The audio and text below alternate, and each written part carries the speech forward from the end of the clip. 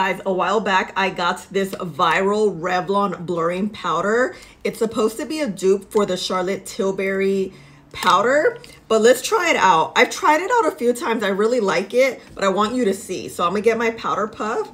This is the e.l.f. powder puff. Get a good amount, even that bad boy out. And then let's set the under eye area. And then I'm gonna look straight ahead, really pressing that powder in. It's pretty smooth. Here, let me look up so you can see. Huh. Yeah, very smooth. Try the other eye. Oh yeah. Just wanted to show you how the under eyes look. Look how beautiful they look. Nice and smooth. This is definitely a good powder. It's pigmented but lightweight, so it's not heavy for the under eye area.